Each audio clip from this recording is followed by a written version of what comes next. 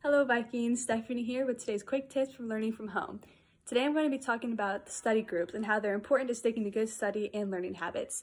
If anything like me, study groups are an important part of helping me to learn content from classes. So since we're unable to meet with friends, it's important to think of other ways.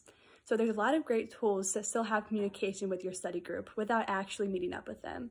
You can try FaceTime, Skype, Facebook Messenger, Microsoft Teams, Jitsi Meet, Zoom, ooVoo, and even Houseparty for your study group meets.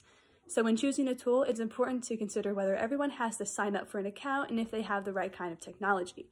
You should also keep in mind the cost, privacy, number of participants, and features such as screen sharing.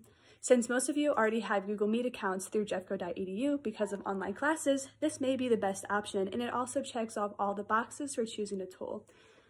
Google Chat also allows you to share documents and start video meets right from the chat. And shared Google Docs can also be another way to help with your study groups.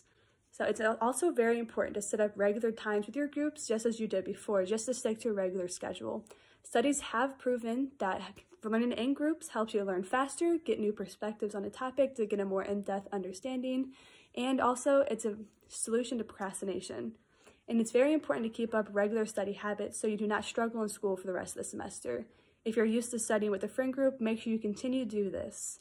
Just do your best during this uncertain time and be patient with yourself and others. We'll get through this together. #HelloVikings.